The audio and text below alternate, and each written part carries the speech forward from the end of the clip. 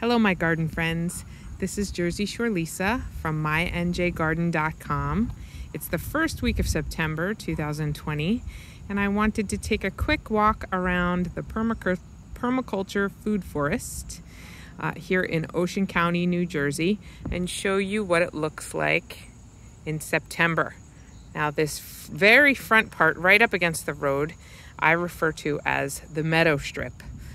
There weren't many meadow plants that came up in this area this year, though I spread wildflower seed, native wildflower seed twice, once in very early spring and then once in June because not much came up. And I think it was because the thatch was very thick. I didn't put a mower over it in early spring. I just used a weed whacker and I trimmed it down so that it was still about 5 or 6 inches long, but I think that the thatch was just too thick for the seed to penetrate and germinate well.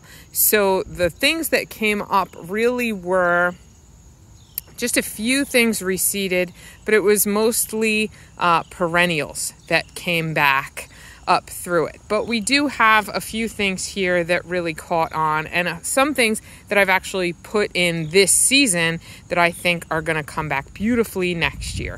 I have there's partridge pea, and it's actually it looks like a sensitive fern. It's closed up now because it's late in the afternoon, but those leaves spread out and it looks really lovely during the day.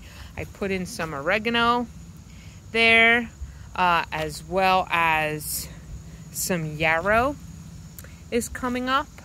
There's also some dianthus there, which had come up and flowered, and I don't know if that's just regrowing or if it's reseeded in that spot. I put another peony over there that I moved from my other property, and there is a hibiscus that's really catching on. There's a small rose and a Montauk daisy.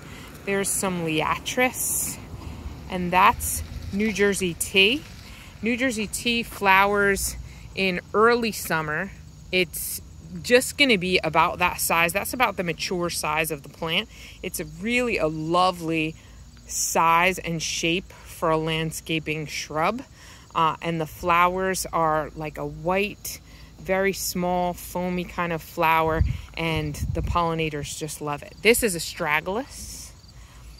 And back here, I have an aster that should be blooming really soon. There is a quince. It's a Russian quince tree. And back there, that other small tree is a sweet cherry. And I have a yucca. And these are just some annuals that I picked up to fill in the space a little bit and to show some color. But that is anise hyssop. And we'll just walk through this fairly quickly. This is fennel, and that should come back next year. There's a tomato that came up out of compost that I put down, and then this is actually called purple lovegrass, and you can see why they call it that. Hopefully you can see it in the video, that the seeds on the ends of that grass are just this lovely pinkish purple color. It's so pretty, and that's a native to this area. I did not plant it. It actually got planted by the birds that like to hang out on the wire just overhead. And then there's an aster there, and another hibiscus, and some comfrey back behind it.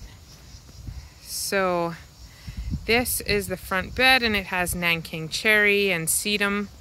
And here's a bearberry off to the side of the bed, and I'm pretty sure it's called kinnick, and it's just a low growing ground cover. It's kind of a sub-shrub, and it will produce edible berries.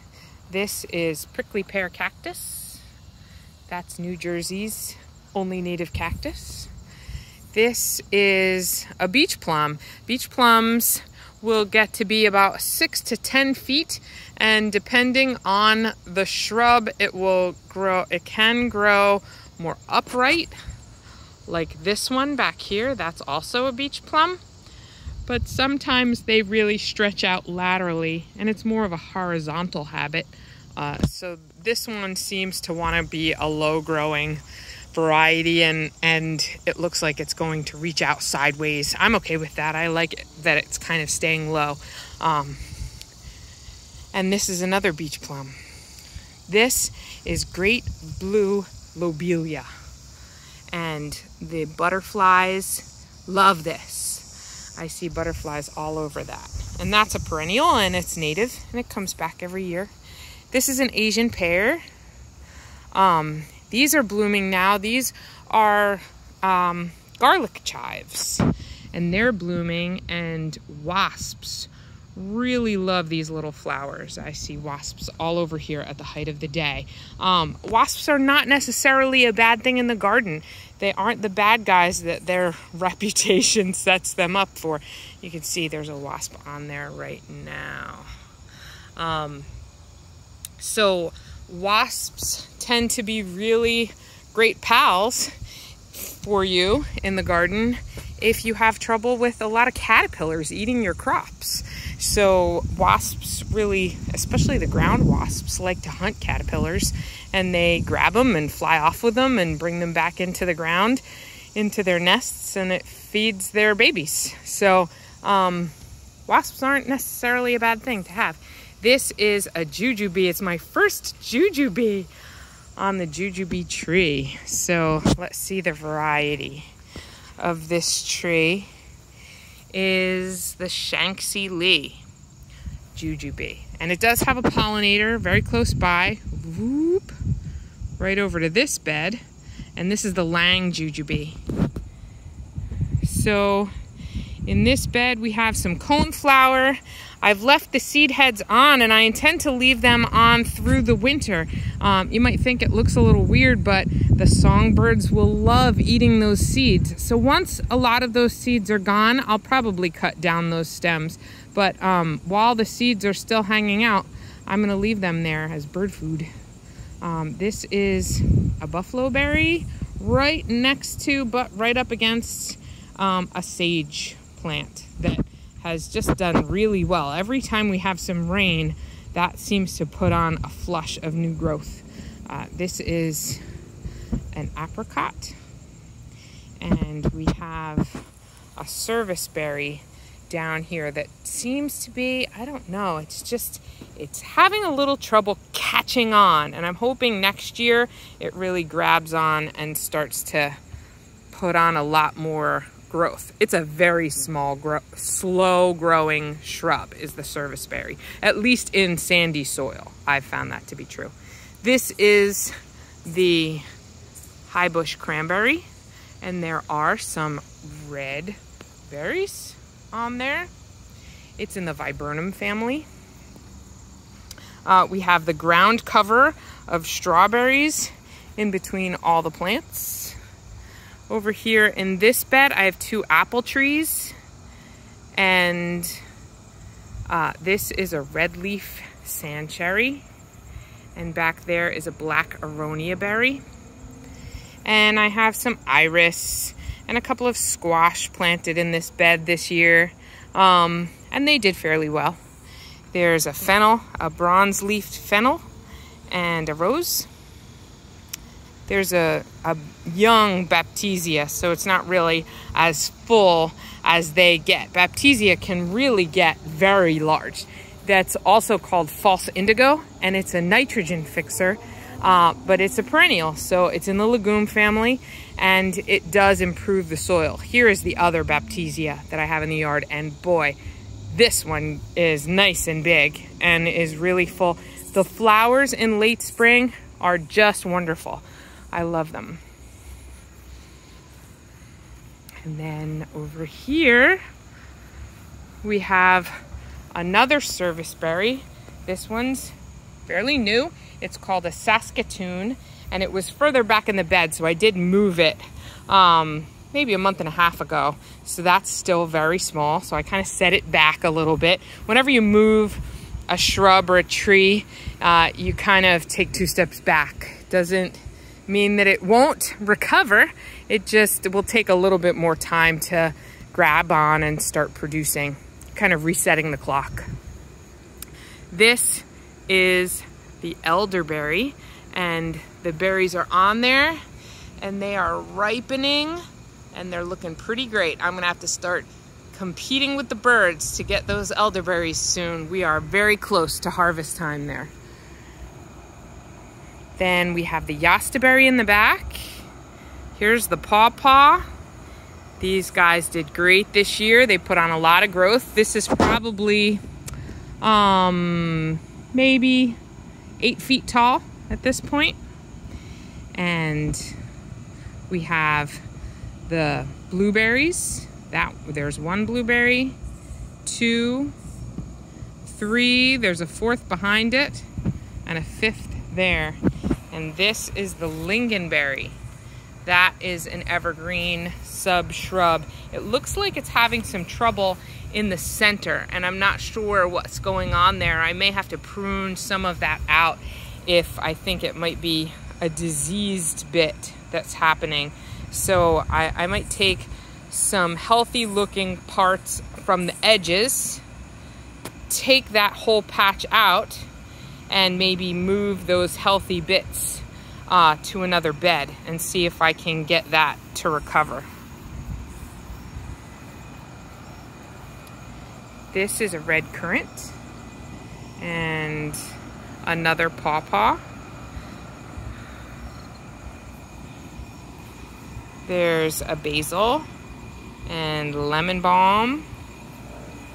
And this is just a trellis that I've got some tomatoes and a cucumber, but this cucumber's seen better days. The wilt has started on those lower leaves, and there are still a few leaves up at the top that look pretty good, but it's probably a better idea just to take it out since there seems to be some kind of disease attacking it.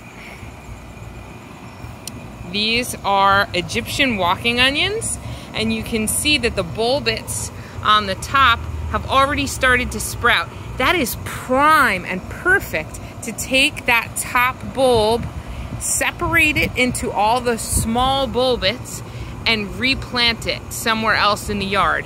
You can spread them out and you'll have all new plants. So they are just so easy to propagate, Egyptian walking onions. They're a wonderful addition to a food forest garden. Here's the other pawpaw.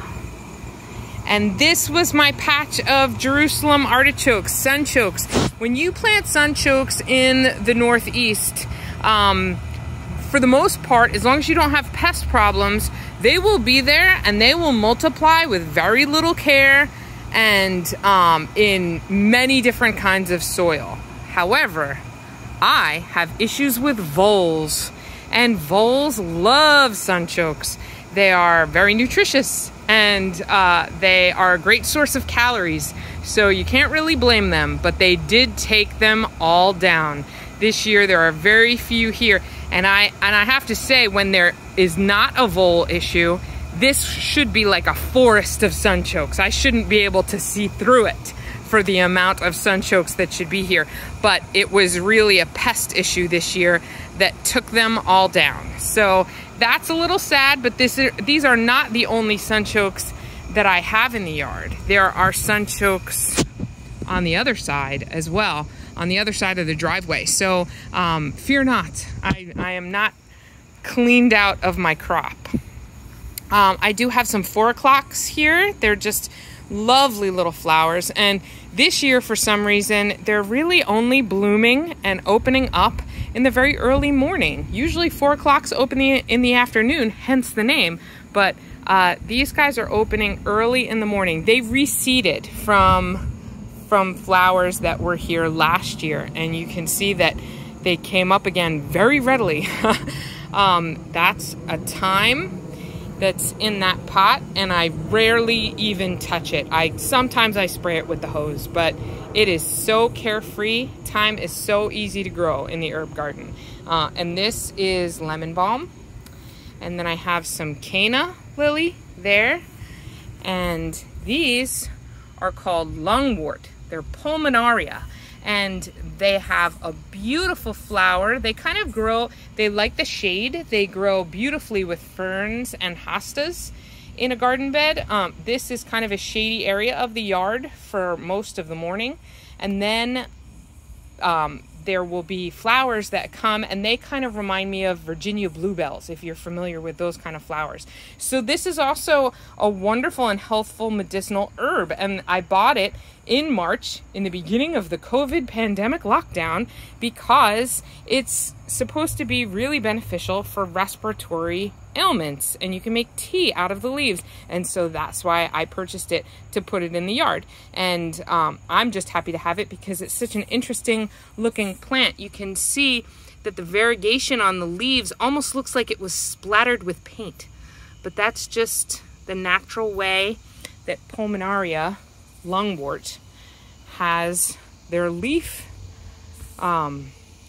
adorned decoration. It's just the coloring of those leaves. It's just very interesting. So that is the evening tour of the front yard food forest garden in September 2020. Please let me know if you have any questions.